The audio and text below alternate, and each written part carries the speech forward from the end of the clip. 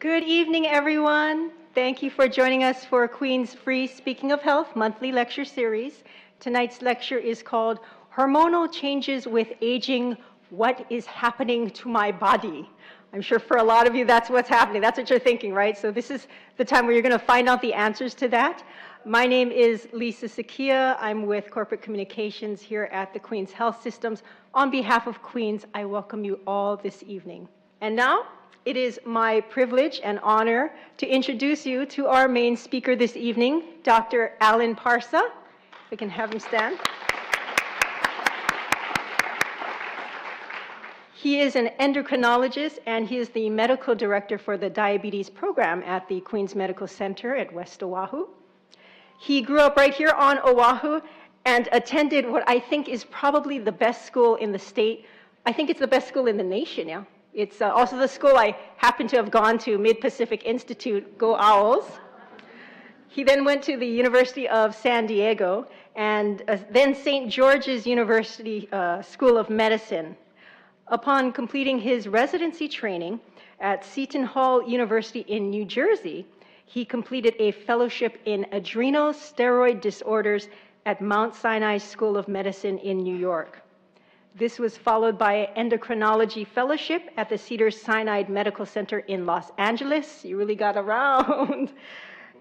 Yeah, coastal, bi-coastal. Dr. Parsa is double board certified in internal medicine and endocrinology, diabetes, and metabolism. He is a member of the Endocrine Society, American Thyroid Association, and the American Association of Clinical Endocrinologists. He has special interests in adrenal, thyroid, and pituitary disorders, as well as comprehensive diabetes care. And in his free time, he is an avid surfer, and he enjoys anything outdoors. Please welcome Dr. Parsa.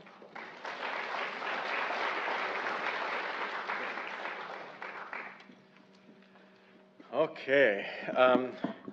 You guys are welcome to give me those $5 for the retirement fund, too. I don't mind.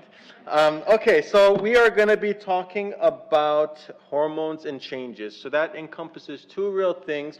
It's going to be menopause for the women and andropause, which is a term that we don't really use too much in endocrinology, but it's a term that we hear thrown around here and there. So we're going to start off with menopause first, and then we're going to slowly work our way into andropause and kind of talk about the changes and what can happen with these conditions. So, starting off in menopause, we hear a lot of things about the changes that are to come. So what are these changes and what can we do about it? Well, one thing we don't know about menopause, or a lot of people don't think about it, is that it comes in three phases. It's not just menopause in itself. We have this perimenopausal component of it. We have the actual menopause, and then we have postmenopause.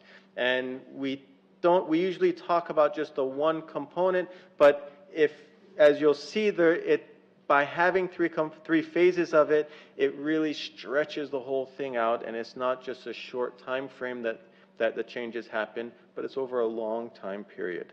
So what time periods become? So what is perimenopausal period? So the perimenopausal phase is a time when your periods start becoming a little bit less regular. They become a little bit more unpredictable. So a lot of times people, maybe it'll be once every other month your periods will happen. Potentially, maybe you'll spot a little bit more during one month versus another. Sometimes maybe the periods may be longer or shorter. There's no real, you see a change. The change itself can vary from woman to woman, and that's what makes it a little bit harder for us to start determining, well, is this when it's starting, or when did it actually start? The other thing that happens is the ovaries start beginning to produce less and less estrogen. By producing less estrogen, also fewer eggs are released from the ovaries. And so this is a whole thing where everything starts, and it slowly progresses from this further and further along. So when does it actually start? 40 years old is pretty much the earliest we say that the perimenopausal phase begins. If you start having these types of symptoms before that, it is not normal, it's considered abnormal, and we need to do some other workup to see why is it happening before the age of 40. But otherwise, 40 years old is typically when we see it start, and it progresses on through through into your 50s, and it can go even longer depending on some people. Some people, we hear about people having babies in the mid-50s, late 50s. So it doesn't end until you have your last period. Once that last period happens, that perimenopausal period is now over. And average age in the U.S. is around 52 years old. So we say 52-year-old. That's why we usually tell people, 51, 52, that's when menopause begins. But that's maybe when menopause begins, but that's not when perimenopause happens. And perimenopause is not just the decrease of the estrogens. It's not just a changing the periods, but also you start noticing the different symptoms that go along with the decrease in estrogens. So what are these symptoms? We get the hot flashes start happening during this time. They may not be very frequent, but they occur. You might have increased fatigues, the periods we talked about, some breast tenderness. Mood swings start occurring. Some people start having trouble sleeping. And if you look at some of this picture over here, some of these are similar to things that we see with thyroid dysfunction. So a lot of people go and they start having this fatigue, these hot flashes, and these irregular periods, and they say something is wrong with my thyroid. And a lot of times people start blaming the thyroid, and they start going online, and there's a lot of literature online talking about, the thyroid, your thyroid, your thyroid. So it's important, and this is also, since this happens in our 40s, it also can happen. Thyroid also seems to occur in 40s in a lot of women also. So there's this crossover that can happen, and because of that, I think menopause is missed very frequently because they're so focused that it could be a thyroid, and also there's a big push right now about thyroid being an in thing, that we miss the menopause phase of things, and we start looking at something we're completely missing where things are actually happening. So these are some of the symptoms to be aware of, and the symptoms can progress. They may be very mild early on, and they may progress and get worse and worse over time. So what is menopause? Menopause is the next phase that we talked about, and this is where we go from periods becoming less and less frequent to no periods at all. So the definition of menopause, once you have your last period, that's when perimenopause ends, menopause begins. Menopause is completed after 1 full year, 12 months without any periods. If you have spotting in between, technically you're not menopausing. You're actually still in that perimenopause phase, even though it's just small amounts of blood that may be seen. It's still not technically considered menopause. Again, average age in the U.S. is 52 years old, but that doesn't mean that it can't happen at the age of 45, and it can't happen at the age of 57.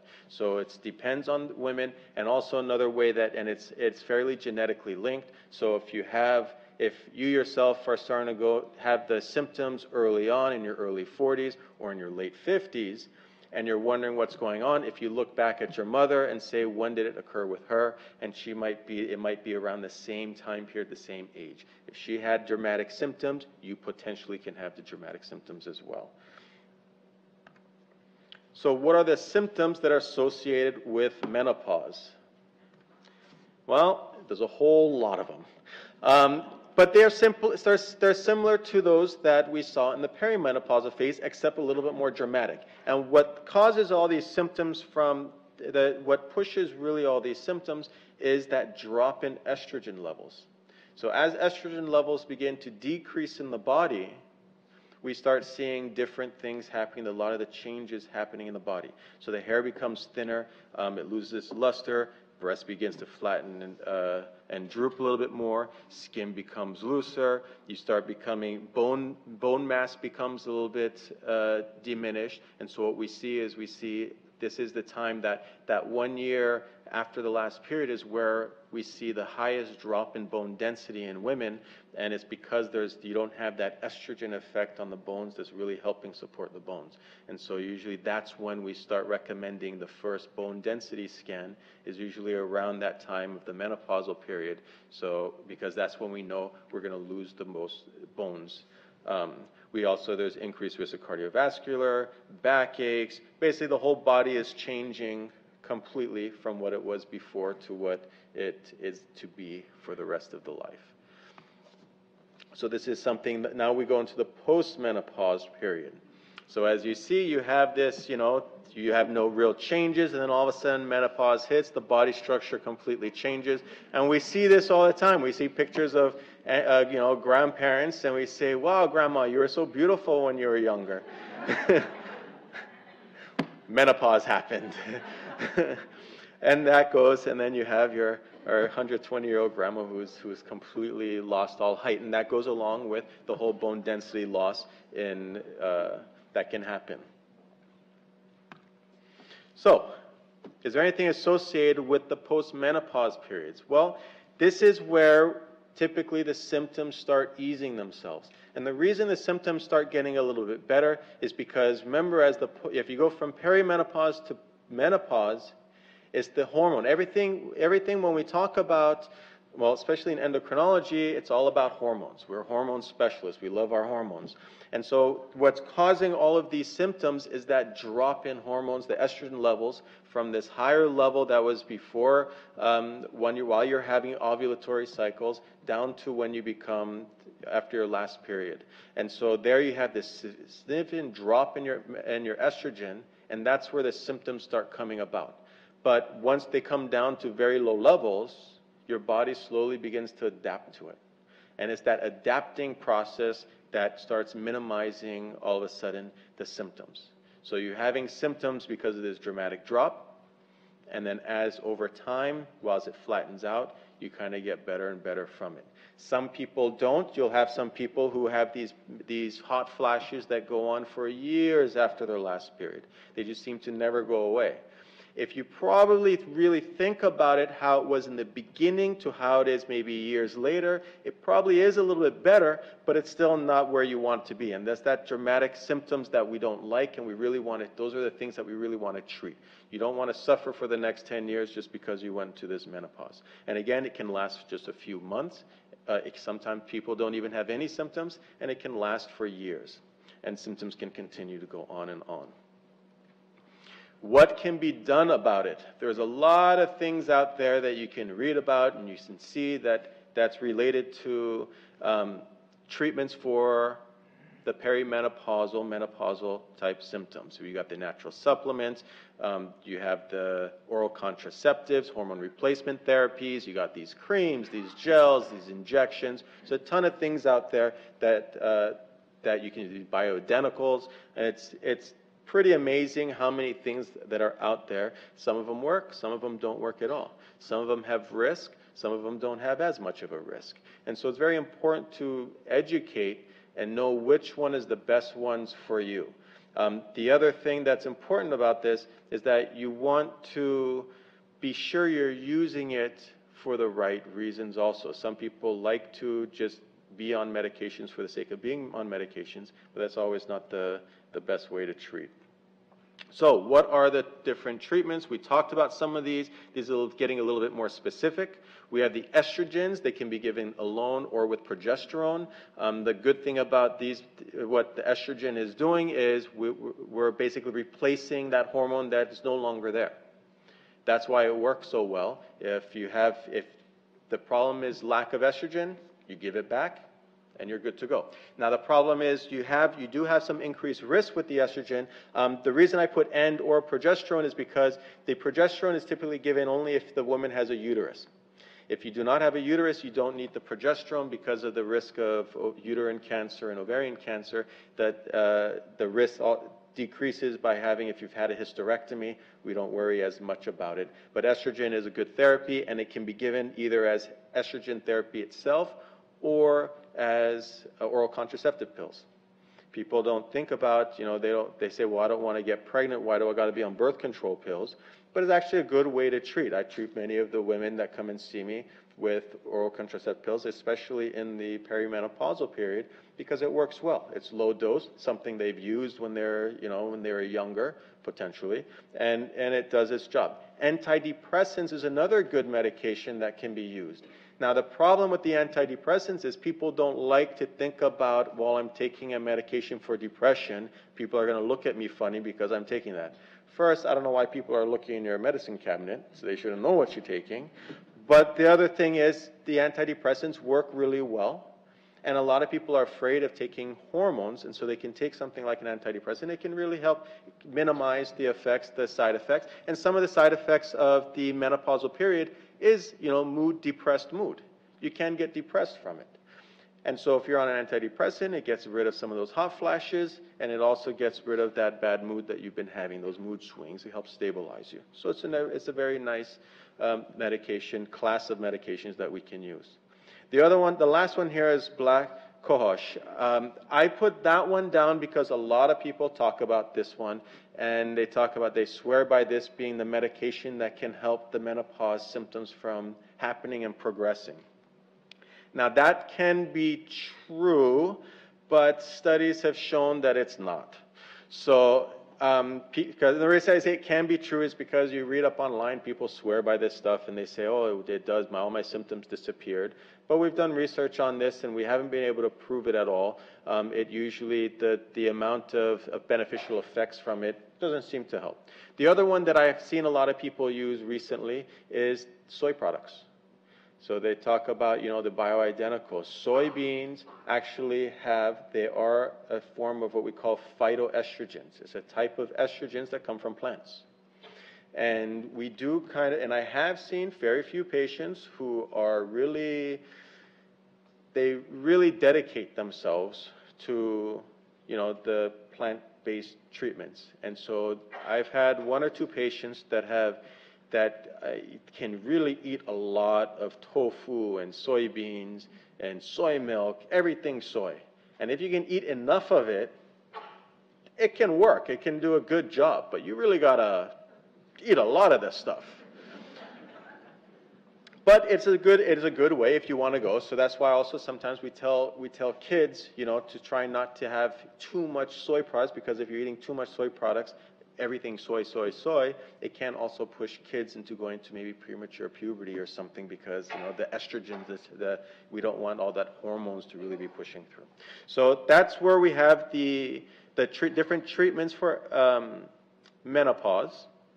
Now let's kind of shift over to this andropause. Is it a myth? Is it real? Does it really exist? What exactly is andropause? So what that is, and I'm using andropause, really we don't call it, we call it hypogonadism in the medical world, or low T. We hear a lot about low T. So low T, andropause, hypogonadism, these are all the similar kind of things, is basically low testosterone. And what it is the decrease in testosterone as males age. Now it's a much more gradual effect in men than it is to women. Now if you were really going to say andropause, you're basically comparing it to menopause, and menopause is, as we said, it's a dramatic drop in estrogen levels to close to zero. Andropause, by definition, should also be the same thing, where there's sudden drop in testosterone levels, and you would end up with the same symptoms of the hot flashes and everything that women get. We do have patients that this happens to. These are typically patients that have prostate cancer, and we try and block their testosterone production completely, and so we basically shut off the system, and then you have this sudden drop in testosterone levels, and they can go into this quote-unquote andropause. So here we see a graph of kind of how it goes. There's a slight, slow decrease. It begins around the age of 40, 45. It's not a very dramatic at 40, 45, but typically by the age of 70, you have a fairly dramatic decrease in testosterone levels in the system. And what are the symptoms that go along with this? Well, it's very similar to what we see in the menopausal symptoms. We have this loss of drive, this fatigue, this energy levels, this stamina. We see also in the bone marrows, testosterone is a nice booster of red blood cells. So you can have a decreased production of red blood cells. You have the hair growth of the body hair, facial hair changes, muscle mass shifts, you become a little bit more obese, you get a little fatter, you lose that muscle mass. Sperm production starts decreasing. We talk about how, elderly men, 85-year-old men can still father kids. Yes, that's true, but the amount of sperm that's there is much less than it was when they were, 20 years old. So it's not as easy to do. So bone density also decreases, so they can have that osteoporosis or that brittle bones that the women in postmenopausal period or menopause develop. It's not as dramatic, but it can happen. And so that's something that we also look at in men, but we're more inclined to look at the bone density of a woman in menopause than a man who's in his 60s, 70s, who's got lower testosterone levels. Unless there's other symptoms that's going on. If they're very thin, if they're frail looking, then they may also have the lower bone density along with the lower testosterone compared to if they were heftier, kind of bigger. So when does it happen? Again, symptoms can start around 40, 45 years old, and it becomes much more dramatic after the age of 70. If you look at the pictures, you see also a big change in the body structure compared to how similar to what the women go through, except it's a little bit more, it's less dramatic. It's less sudden, and rather than dramatic. But you can have the muscle mass, as you can see, from left to right. They're much more fit, and slowly that the stomach fat starts coming out. They get this little beer belly. If you look at slouching going on in the back, that's going on what we call kyphosis. That could potentially be occurring also besides the body structure changes. It could be the bone density is dropping, and so they're starting to slouch over, and you can develop this lower back pain, maybe even compression fractures. So it's something that is real, but it's got to be monitored very closely. How is it treated? So we hear a lot about testosterone replacements. We got all kinds of formulations of that as well. We got the injections, we got the creams, we got the gels, we got pellets. There's a whole bunch of things that can bring the testosterone, actual testosterone that be given to the person.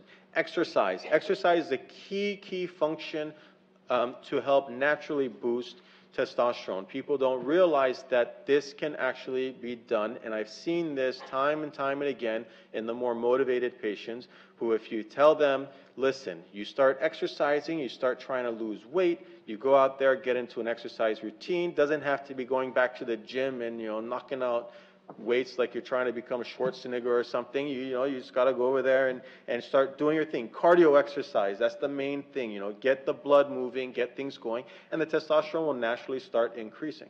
And it's impressive how much it can go up by. Of course, it's variable from person to person. Some people not as dramatic, but other people it can really come back to normal. I saw a person today who he was on testosterone treatment, but we stopped it for prostate reasons. And his testosterone went from 150 up to 500. I know those are just random numbers for you guys, but that's a dramatic increase in testosterone levels. That's someone who we would have called hypogonadal or maybe andropause to someone who is completely normal. And that's just because of his exercise routine, getting out there, being physical, and doing what he had to do. He still feels a little bit tired, but majority of his energy is back. So that's another very important thing. Antidepressants also work well, not so much in boosting the testosterone levels, but the antidepressants will help more with the mood, depressed mood, the low moods that can come along with having the low testosterone. Benefits of testosterone. So besides the body structure is the main one that most people are concerned about. We live in the islands. We need our beach bodies. So having that muscle mass, we perceive, we want to have the big muscles there. Bone density, it does help increase bone density, just as estrogen helps the women increase bone density. The testosterone can do the same as for men, and it's most likely because as the testosterone converts into estrogens, and that's what's really helping the bone health. It improves sexual function, and that's another component that it's really very important in men. And so these are the three main key features that you get benefit from the testosterone therapy. So this is again a kind of a summary of the things that you can get from low testosterone versus testosterone once replaced. You have the fatigue, the memory issues, depressed, you have increased body fat, erectile dysfunction, low libido, decreased bone mass, brittle bones, and then on the right side or on the left side, we have someone there who's sharp, who's confident, who's happy. Now this is obviously a very gimmicky type of thing. I don't want every male out here to say, I want my testosterone yesterday now because I want to be this guy running around, confident, sharp-minded. You're not going to become an 18-year-old again.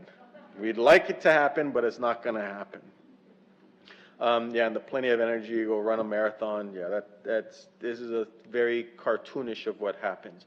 And that's also very important to understand also is because if you do not have true low testosterone, treating somebody without truly low testosterone doesn't really give any benefit. So if the testosterone levels, if you just have some symptoms, but the symptoms without the testosterone being low doesn't most likely means that it's not really, most likely not the testosterone that's low. So this is one of the things we see a lot of people out there in the community that they'll go and they'll treat anybody with testosterone. You come in, you're feeling a little bit off, you say, you know what, I'm a little bit tired, I have low testosterone. They do some testing, testosterone levels may be in the normal range, maybe a little bit low, probably because it was done the wrong time of the day. But then they'll come and they'll give you these testosterone injections. You will feel great for about a week or two, and then you'll notice that it doesn't really do anything. And that's because your body didn't really need it, and what you're doing is you're potentially causing more harm than good. So it's very important to understand that treatment isn't based just on what we think might make us feel better. It should be actually what will make us feel better. What are the risks of being on testosterone therapy? So you can end up with enlarged breast tissue. Gynecomastia, or this breast tissue, is a common feature that we see. We typically see these in the bodybuilders who are injecting themselves with massive doses of testosterone, and it can cause this sudden breast enlargement. Risk of heart disease. This is something that's a little bit controversial, whether or not testosterone replacement therapy can truly cause heart disease. There are some studies that say yes, it does. Other studies say no, it does not. So the jury's not really out yet on this one. Risk of prostate cancer. Now, it's a risk of prostate cancer.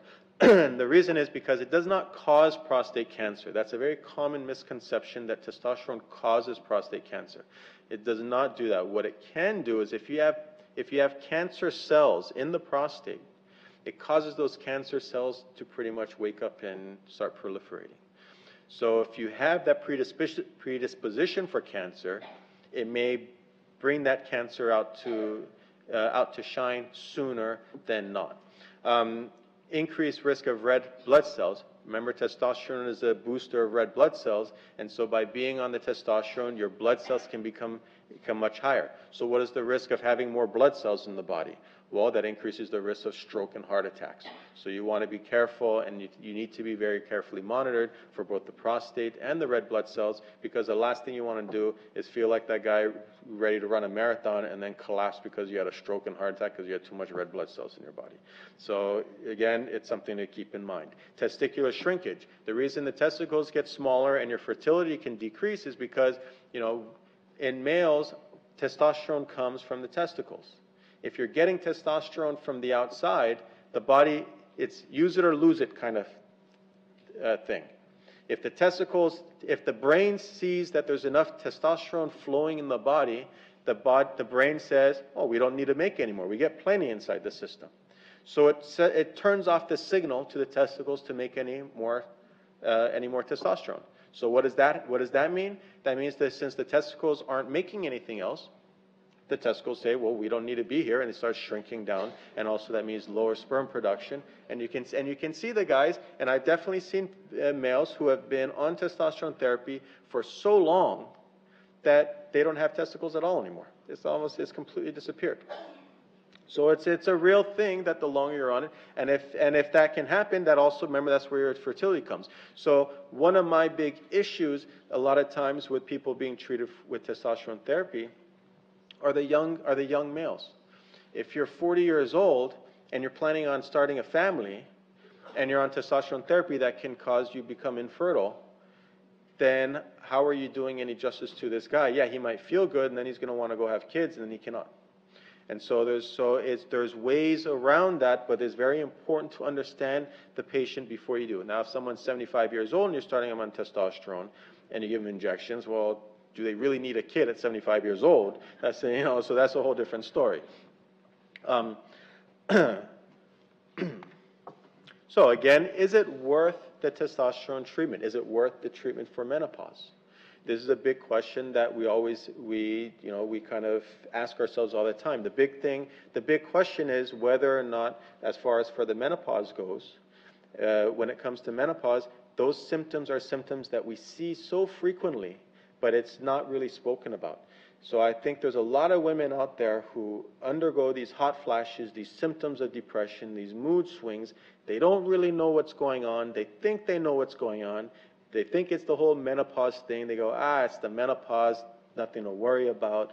And at the same time, that's when they should potentially be treated. Why suffer for so long when you can be treated and you can keep those symptoms away?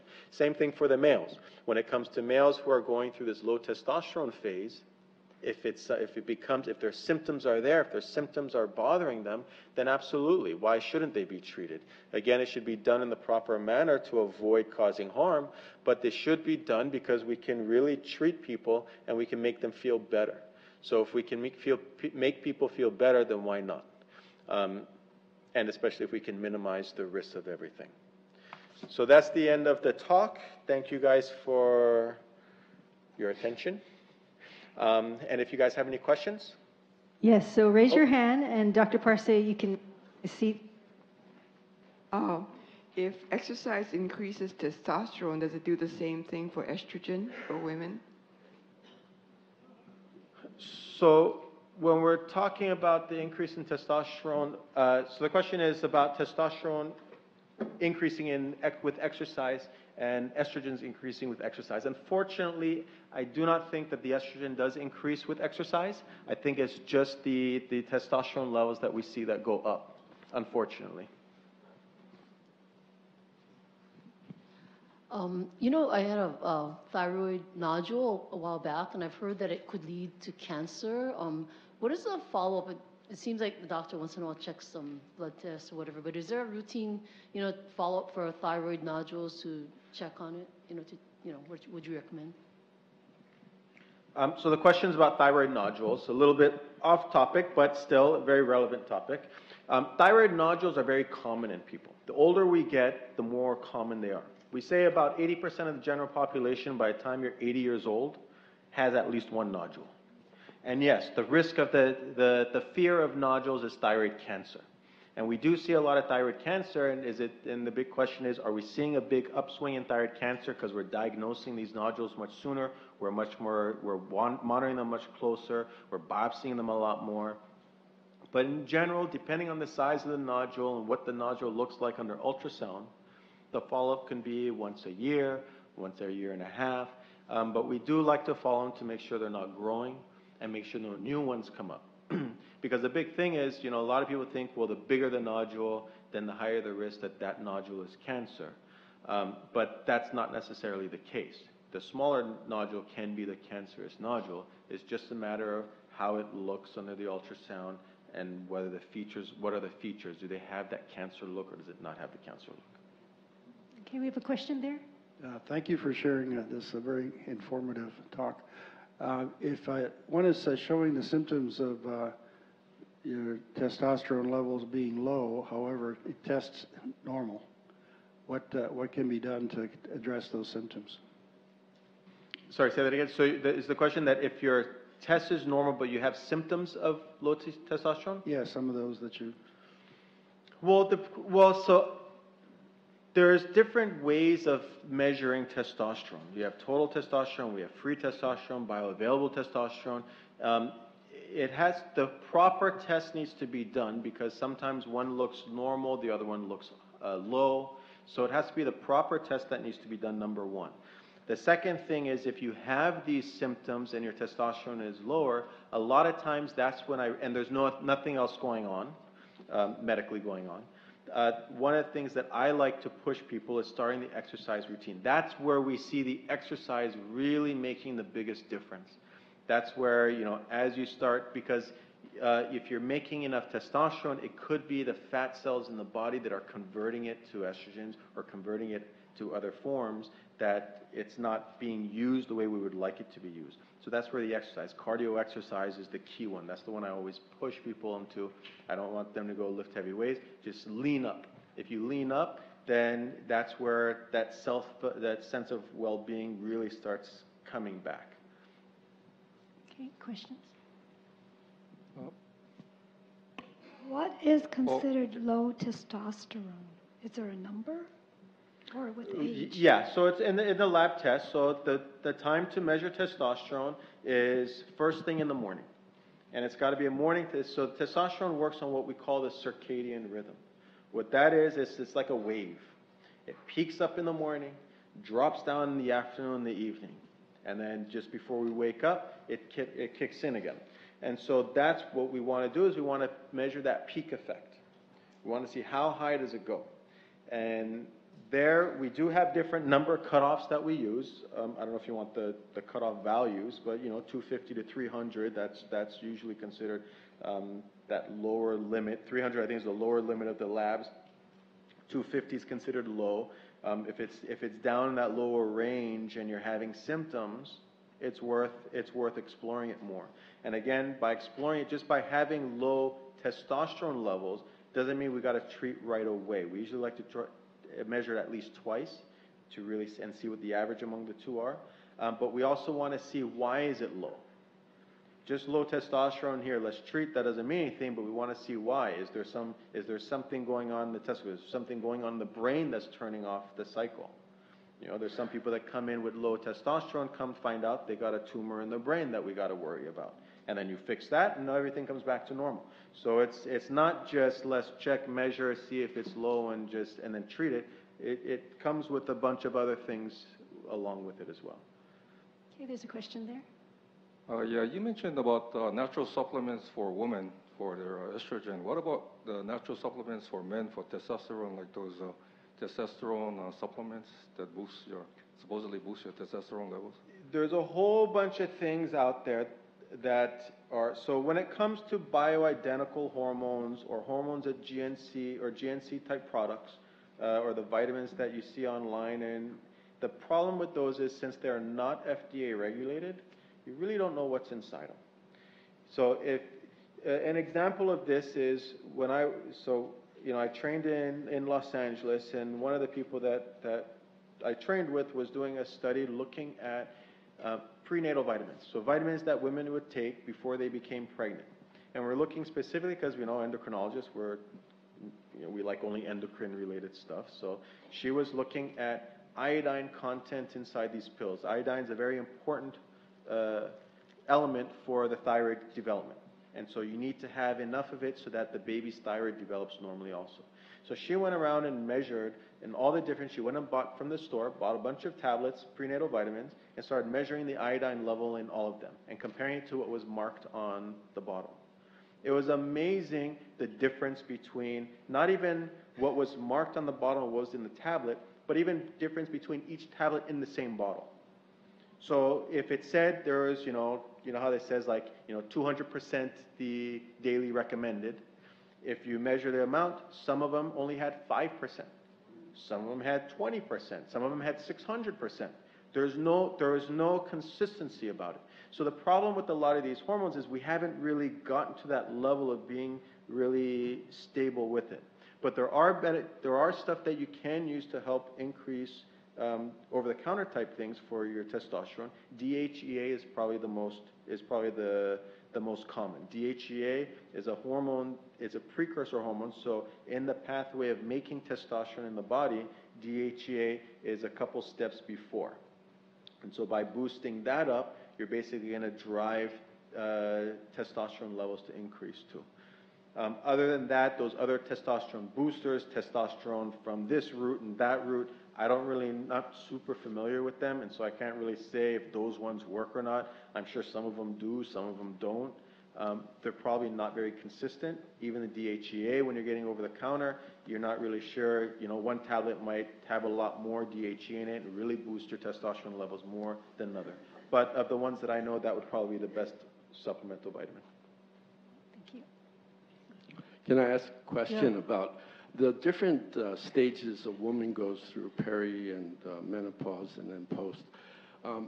Can you give me just an idea how sexuality affects that? If they're very active sexually throughout those stages, does that decrease? Does that decrease the symptoms? If they are sexually active, does it decrease the symptoms? I guess theoretically it can. So the problem with when they go into this perimenopause, into the menopause and postmenopause period, that drop in estrogen levels can cause an atrophy and dryness of the vaginal area. And so I think it depends also, as that level drops, it can really affect. Now, the sexual activity, I think if a woman remains sexually active, I'm not sure, I don't think it's going to have any effect on the estrogen levels. It shouldn't. But what it can do, because sexual activity is more of a hypothalamic, it's a brain function where there's a secretion of this hormone we call serotonin. And so the serotonin levels, which is a type of endorphin, so it's the happy hormone of the brain. And so you're going to have a better sense of well-being, most likely, because you're having an increased serotonin levels released in the brain.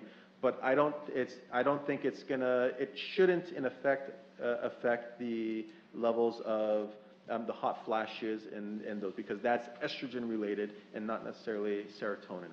So you have some benefits of, you feel better, but the overall symptoms, the hot flashes and the bones and all of that, that's not going to change. Yeah, somewhere along the line I heard or read that women do produce a bit of testosterone and that they would be better off having that replaced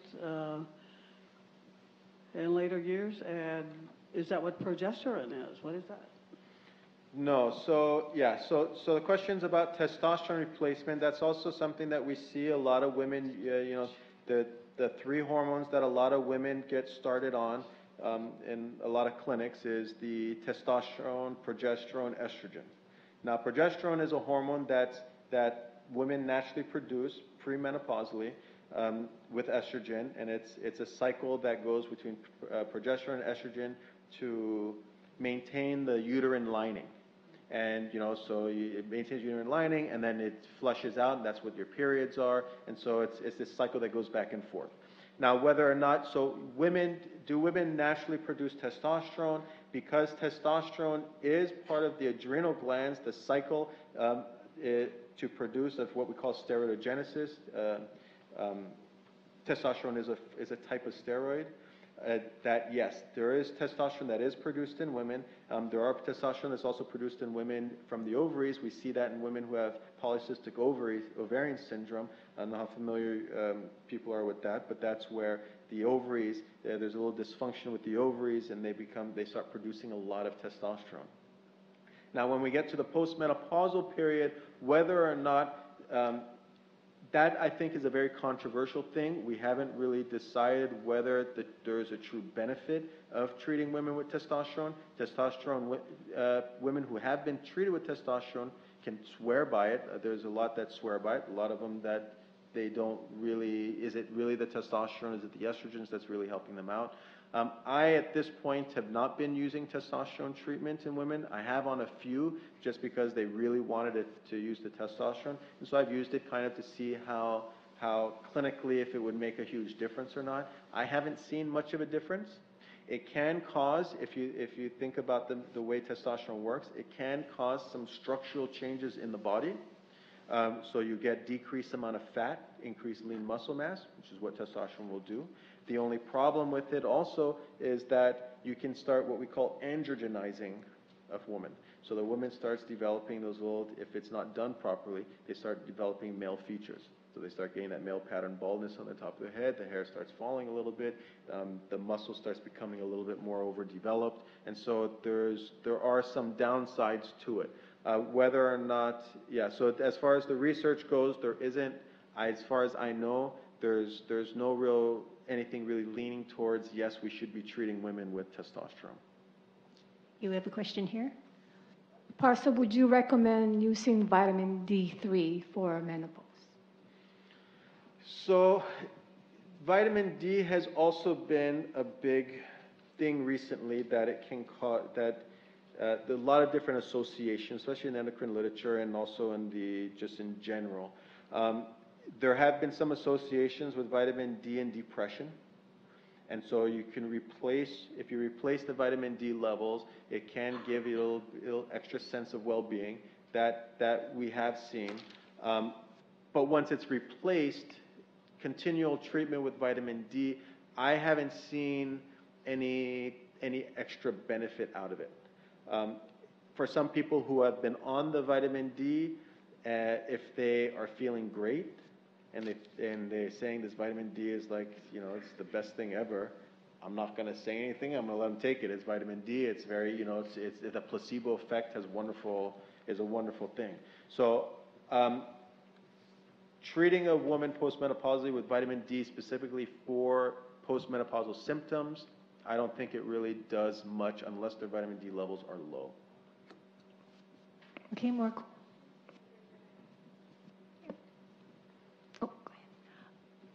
I'd like to know how long you prescribe HRT for patients. Can it go on indefinitely until they're 80 or 90 or 100? There are people who treat for that long.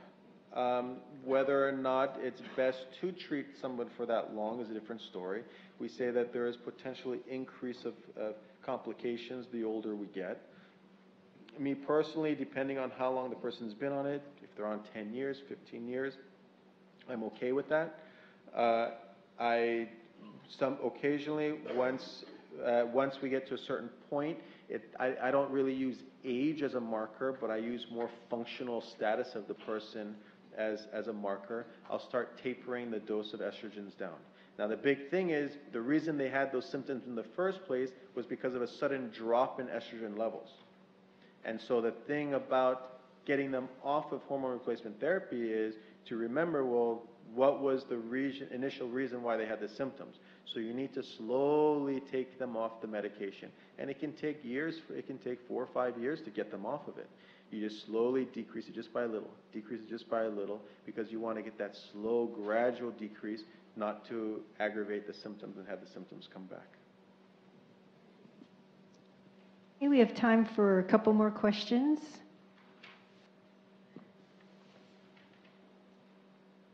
Anyone else?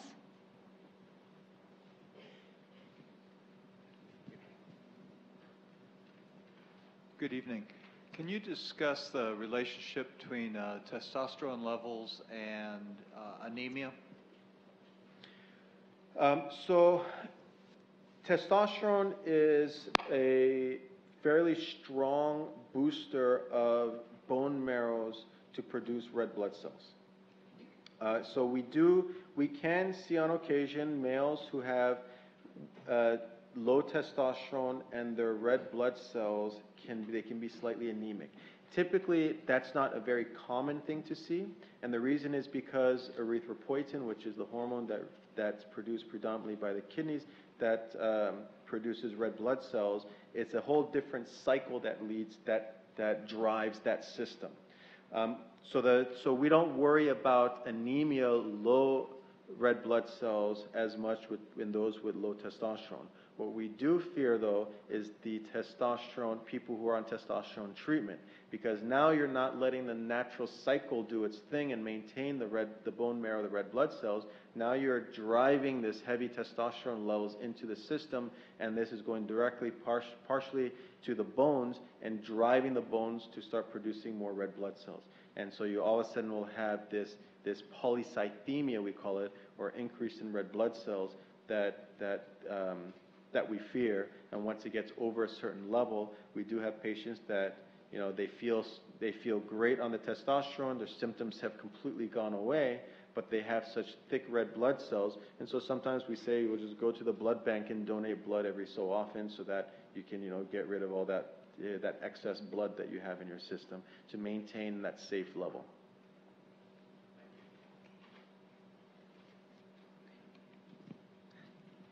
you elaborate on the risks versus benefit of the latest scientific evidence of HRT? And, you know, in my mother's generation, it was highly encouraged, and in mine, it was discouraged. So, yeah.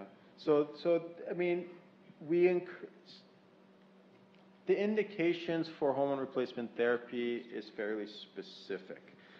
There's a lot of people who treat for maybe certain other reasons, but the main reason for the indicated reasons for hormone replacement therapy is going to be the hot flashes, what we call the vasomotor symptoms. So those hot flashes.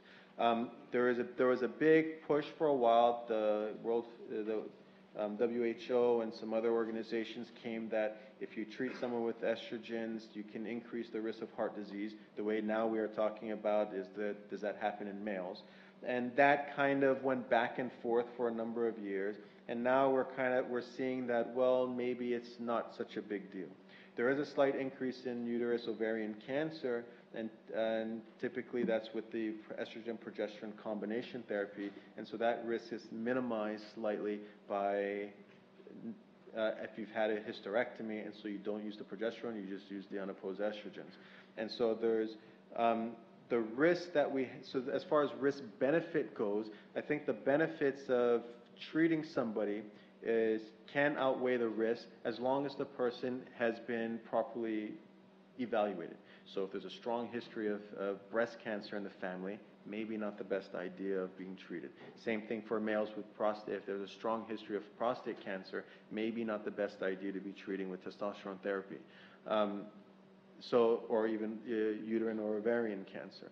So it depends, it's very individualized, but overall in general, it's a very good therapy, and it really can help with the symptoms. And if we can keep women from going through these major changes and feeling miserable during that time, then it's definitely worth treating. Okay, and our last question. Is there any benefit in women in implementing HRT long after menopause or after menopause? Initiating it? Well, if you don't have the symptoms, typically, you know, that during that menopause or just post-menopause period is where the symptoms are the most dramatic. There are people who will start maybe 10 years later, and it could be those patients could be those symptoms of the hot flashes just never went away. And so they're still having them, and they're just saying, I can't deal with this anymore, and they can start the therapy. Other times, women are starting the therapy just because. There is some data that shows that if you start it 10 years after menopause, you are potentially increasing your risk, so it's better to start earlier. If someone's a smoker, it's an absolutely no-no to start these estrogen hormone replacement therapies because you can increase, because one of the other things estrogen therapy can do, it can increase the risk of blood clotting. And so if you mix that with smoking, that risk dramatically increases. We do that also with women who are on oral contraceptive pills at the age of 30 or 35. We say if you're smoking, you're off these pills just because of that increased risk of stroke and heart disease, heart attacks. So it's possible that they can start it. It's where the evaluation comes in. I wouldn't start it just for the sake of starting it, though, if you've 10, 15 years after menopause.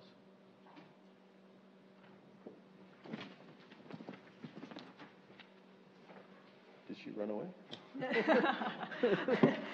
Let's give Dr. Alan Farsa a round of applause. And I also want to say mahalo to our volunteers, Steve Takayama and Aimo Tran. Steve is also from the greatest school on the planet, Mid-Pacific. Aimo, she's from Barrington, but go Governors. I want to let you know about our next month's lecture. It's going to be on stroke, preventing stroke, simple ways to prevent stroke. We're going to have Dr. Kazuma Nakagawa. He's a neurointensivist, and he's with the Comprehensive Stroke Center. He's going to be talking about ways to prevent a stroke. Could you recognize the signs of a stroke? Also the factors that can impact your risk for stroke: blood pressure, diet, routine exercise, stress, sleep apnea as well. That's coming up Wednesday, May 31st, 6 to 7 p.m. That's free. You can call the Queens referral line at 691-7117 or go online at queensmedicalcenter.org to register. And parking tickets, you can get them validated outside. evaluation forms, if you can turn it in with the volunteers. I want to thank you for coming this evening to our Queens Medical Center Speaking of Health lecture. Drive safe. Have a good evening. Good night.